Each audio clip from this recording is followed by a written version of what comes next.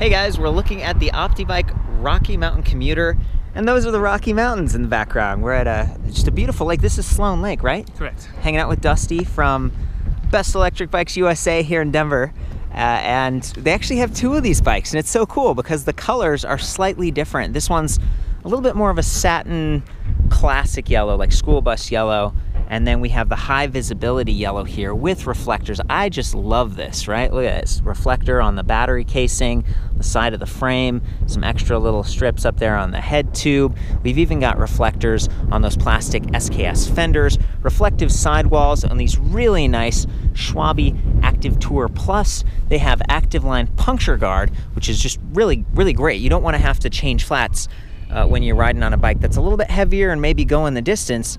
And so that puncture protection is going to help you. But if you do, if something does go wrong, they actually have quick release on the front and rear.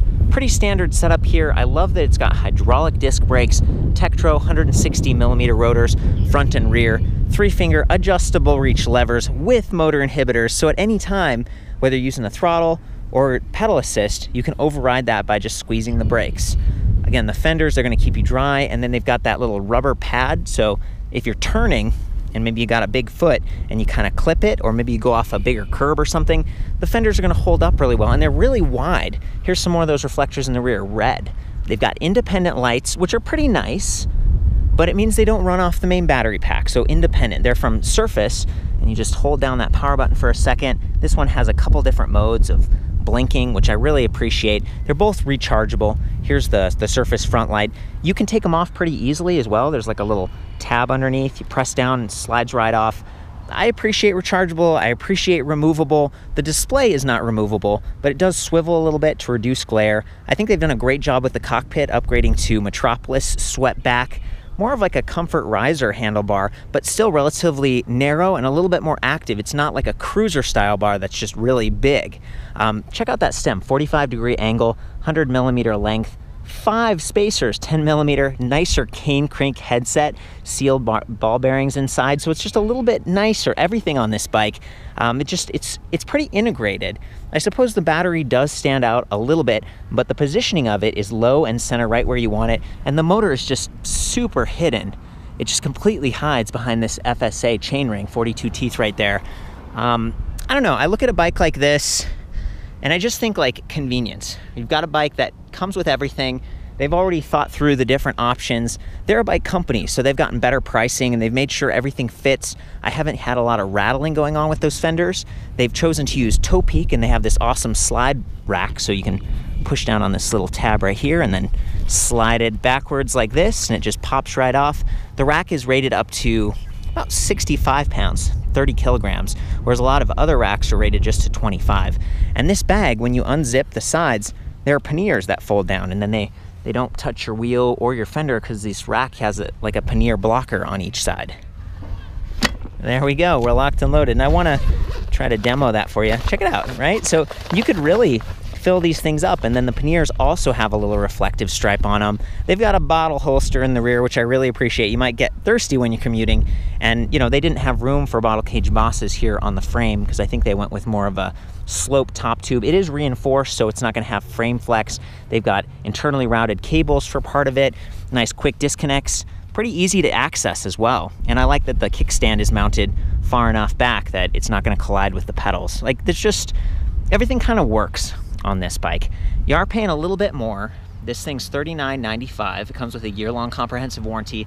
Optibike has been selling bikes since around 2007 when they were doing a lot of custom work, and they still sell these super high-end, like they almost look like motocross electric bikes or something. And I was talking with the founder, Jim Turner, and he's like, yeah, you know, I started development on the first bikes way back in 1996, and we were packing our own lithium-ion batteries. We're one of the first companies. Everything was like handmade here in America because they just didn't have any choices. But with some of their newer, like all-road models and the Rocky Mountain Commuter, they're using stuff that's a little bit more off the shelf because it's just like, well, it's cheaper, it allows them to hit those lower price points, and it's working pretty well. I don't see this particular hub motor very frequently, and I don't really even know the brand. You know, it sounds like Jim was sourcing stuff to be a little bit more custom. The size on this battery pack is 37 volts, 11.6 amp hours. So it's, you know, 450 watt hours-ish. It works. It gets the job done. You can charge it on or off the frame. And the charger is let's see, I think it's just a 2 amp charger, pretty standard. I like that that rubber piece fits in easily. I haven't had an issue with that. It's got a little LED charge level indicator built right in on the top. And then if you want to take it off, you just use this key, insert, twist, and it comes up, but it's pretty close to that cable. So you kind of have to tip it out to the side a little bit like that. And you could take it and maybe charge it off the bike if you wanted to. There's even an on-off switch, which is kind of nice. So if you know you're not going to be using the bike for a long time, it might be a good idea to put it in the off mode. I would check on it though every month or two, because as the power drains slowly, it can damage the cells if it gets all the way completely expired.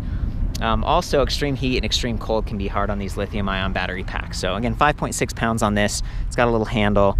It gets the job done. I have heard, you know, there's these pins right here, and they're kind of spring-loaded. And I've heard that over time, I don't know if it's rust or just gunk that can get built up in there, but they can kind of firm up. So you might want to use some sort of cleaner, or, you know, chime in on the forums or the comments if you've had this issue. I'm talking about another kit, actually. Jason from Electric Bike Outfitters, he sells a battery pack very similar. He was like, yeah, you know, if those things get locked up, then it can kind of push in on the receivers on the battery, and it's just something that's potentially a little more sensitive. So I can't say for sure or not whether that's the case with this bike. Jim didn't mention anything. They have the warranty, and they do have a handful of dealers, but it sounds like Optibike is doing more direct. And they used to be in Boulder, Colorado, but they moved to Paonia, which is up in the mountains, like near Vail, and just really, you know, beautiful locations. It's a multi-generational company at this point, because Jim started it, but both of his sons help out with the company now too. And they're just real friendly. You can call up, you can talk to Jim, get his feedback, as I did, and I love that. I really appreciate it. The frame only comes in one frame size, but again, it's dialed in to be upright, relatively comfortable. It feels great to me. They've got this Serface, again, same as the lights, RX, like a really comfortable, oversized saddle with rubber bumpers, 30.4 millimeters on that seat post. So if you wanted to, you could put a suspension post on there, like a thud buster, a body float, if you're really going the distance. And then up here with that swept back bar, they've got these nice ergon, these are the GP1 locking with the half twist access here. So it's set up with nice components that are designed to work with the electric bike part. They've also got a little mirror here, and there's supposed to be a bell. It's not on this one, but they've got it over here. Just a regular, kind of a basic flick bell, but nice to have. Again, turnkey, like there's no choices that you have to make. You get the bike, you're ready to go. I like the suspension fork too. It's SR Suntour XCR. It has 32 millimeter stanchions, so they're a little bit thicker. Compression adjusts with lockout, and then preload on that side. So if you're a little bit heavier, you can turn up the preload and then, you know, get decent travel without bottoming out. Coming back to the tires, they've got a decent range. You know, the tire pressure can be adjusted to a little bit lower if you're someone who's lightweight like me, 35 to 70 PSI. So there's a good range, and they're 26 by 2 inches. I think it's a good balance between efficient tread and something that's really aggressive. You could actually take this bike off-road on a trail, maybe some packed earth or just a gravel road, and still not have to worry about losing traction as much. I feel like it's a happy medium, because when you're on the middle, it's like a solid rubber stripe. So that's something I think about. I also like that the rims are black, that the spokes are black, 32 hole. Yeah, I don't know, back to the motor on this side again. If I take a couple steps back, the bike's looking good. Again, well balanced, very, very visible. That's really what you want. I think that's a pretty good roundup, but I want to pass it over to Dusty and see if he has anything else to say. You know, you've been listening to me carrying this brand for a while, and you've even got like a little video playing in the lobby of Optibike stuff. What do you think about the company? They've been great. Like I said, Jim Turner is a super nice guy. He's almost always available whenever you call if you have some questions about it, and just all of his stuff just seems to be really, really well made and fun to ride. Mm-hmm. I would say this is probably the most similar to a regular bicycle feel. So if you're that person that I don't like that, you know, maybe the pedigo feel or something that pushes you along just on its own without you doing a whole lot, this makes you feel a lot more engaged. Yeah. It's very well balanced, and you know, the only difference that this feels like versus a regular bike most of the time is the fact that you're now going, you know, 20-25, where you might be going like 15 on a normal bike. Yeah, and you don't have to go as fast. You know, there are those different levels of assist. Jim was telling me on the phone that a lot of people ride in just like the 15 mile per hour range, because it gives you better range. So I estimate the range on this bike between 20 and 60 miles. Really depends on which level of assist you're using and how active you are pedaling. It is a cadence sensor, so you really don't have to push that hard, but it does empower the motor depending on what gear you're in. So if you're in a high gear and you're going fast and you slam on the brakes for like a stop sign and then you try to use the throttle, first of all, the throttle's only up to 300 watts, whereas the motor is rated up to 500. So I asked Jim about that. He's like, yeah, we just, you know, want to encourage people to pedal a little bit more, and we also don't want to strain the motor with people using just the throttle. So they purposely limited the throttle to 300 watts. And I thought that was kind of interesting. But coming back to the gears, it's like you probably want to pedal for a second, switch down to those lower gears, try not to mash when you switch the gears, and then empower the motor again. Like you're saying, it's like a regular bicycle. If you stop in the high gear, you're going to be struggling a little bit to get started. For sure. Okay, so the first thing to do once the battery's mounted, it's all charged up, is press this little power button here. The display comes to life. It's a pretty nice display, actually. It's slim, but easy to read. It's a little bit larger, kind of taller. The button pad is relatively easy to reach, but the gears they're twist shifted versus like triggers, and that's kind of nice because it cleans up the cockpit. It's also pretty intuitive. You twist down for those higher gears, like going faster, and then twist up for the easier gears. Anyway, the button pad itself, I have noticed that this plastic cover piece can kind of see how it's coming back a little bit like that? If you snag it on like a shirt sleeve or jacket, those plastic pieces can get bent up. Thankfully, you can replace it if that happens, but I just try to help you prevent that. So we've got a speed readout, we've got a battery infographic with 5 ticks, 20% increments. It starts in pedal assist level 1, but you can take it all the way down to 0 if you want. And then you just all the way up to 5, that's the highest level, that's where I'm gonna start. And then we've got some trip stats at the bottom. If you press the power button here, it cycles through. So we go to average speed, max speed, and then current speed. And down at the bottom, we go from trip to odometer and time, like a timer. If you wanna clear those, you just press a plus and minus simultaneously for a second. If you want to get the backlight on the display, you hold the plus button, and that you can't really see it, but it looks really nice. And then the minus button puts it into walk mode. So that could be handy if you got a flat tire, or maybe you're in a park like this, and you just feel like maybe it's more appropriate to walk the bike versus ride it. But today we're gonna ride it. We're gonna go do a little bit of off-roading. I want to show you how powerful this thing is. And by the way, if you want to do some settings, you double tap the power button, and then this is where you can change from miles per hour to kilometers per hour, or go through and get to like, there's a password and you could change the top speed a little bit. Okay, so here we go. I'm gonna start pedaling.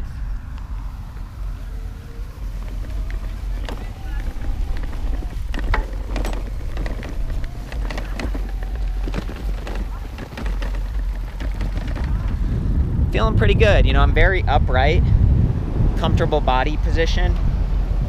Not having too much of a difficulty pedaling even in the grass in a higher gear. You ready to go, bud?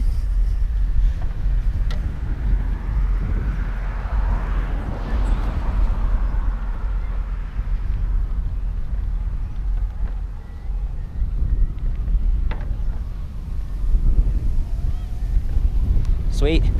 Dusty's a little bit taller. You're like 6'2", right? 6'3", yeah. 6'3". And he's, you can see he's not having to lean forward too far. His back and neck look pretty relaxed. And you're just a little bit more visible too. You can spot cars and they can see you in this body position. Also feeling very stable. Just the slightly wider tires, maybe the way the fork's set up.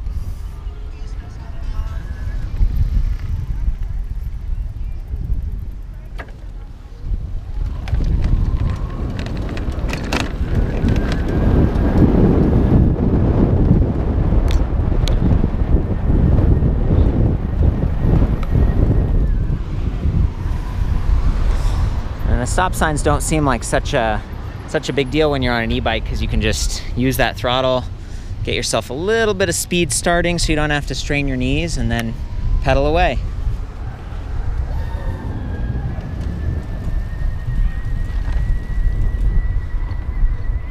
Go ahead and shift gears here. There we go. We're up to 20, 22. I'm in the highest gear now. And just about 25. There it is. There's our top speed. Being able to go a little faster is nice if you've got a long commute. And just remember to shift those gears down when you get to the stop sign. Make it easy for yourself to get going again.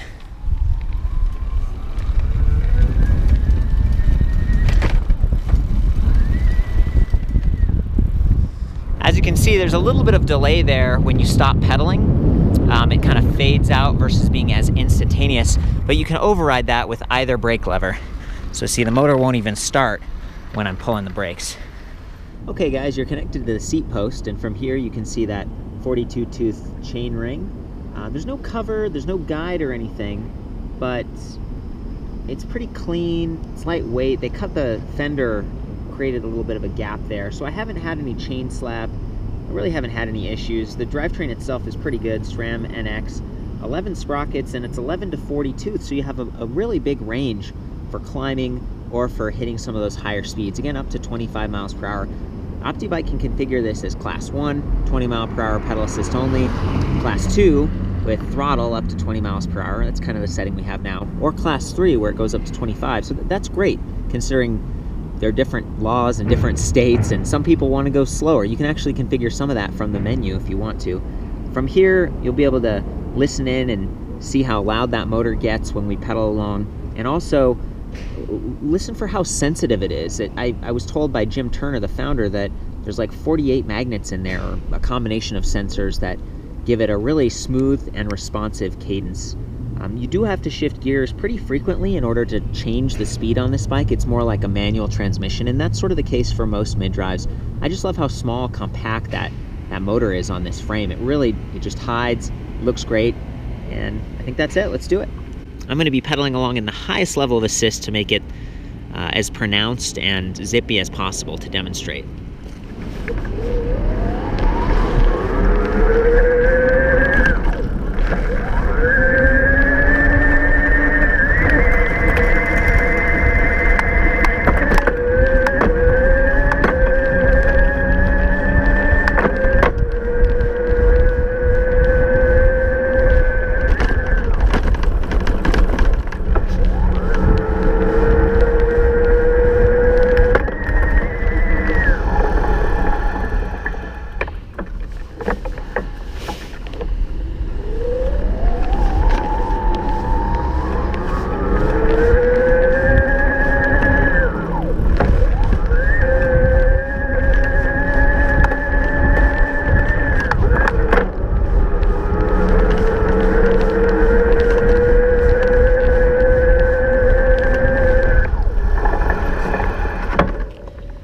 Very good stopping power.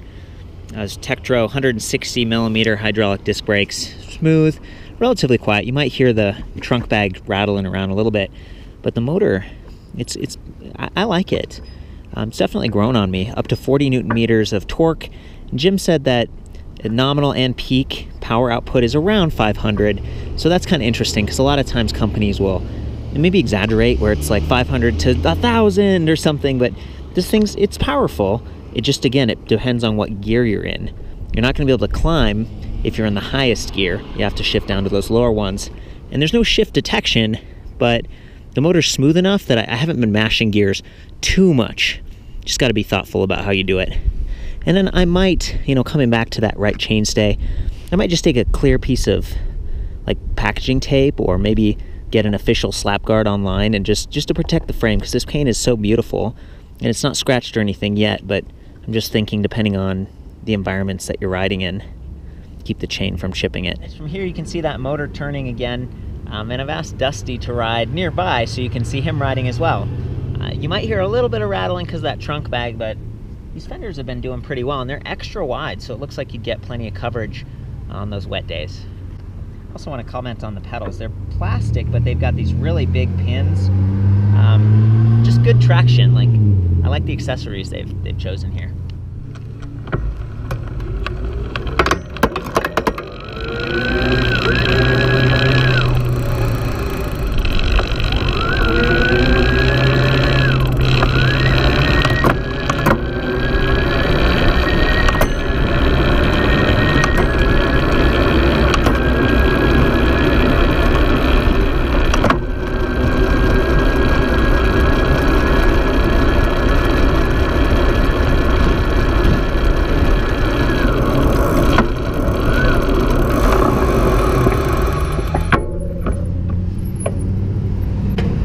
We were at 25. We actually got to 25 miles per hour. I'm in the highest gear, which is 11 in the back, but 11 tooth. it's pretty satisfying. Definitely smooth, like steady jumps as you shift gears. It's working. I'm impressed.